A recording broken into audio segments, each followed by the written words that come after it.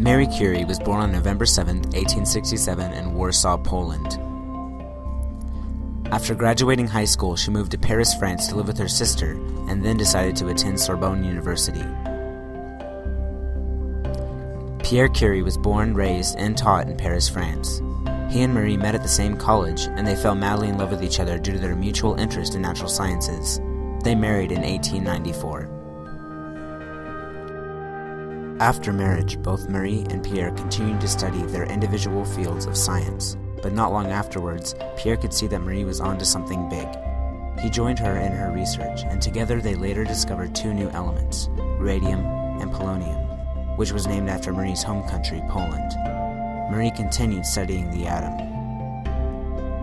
Marie's theories questioned the idea that all atoms were indivisible. Nobody could quite understand how much energy could be stored in an atom.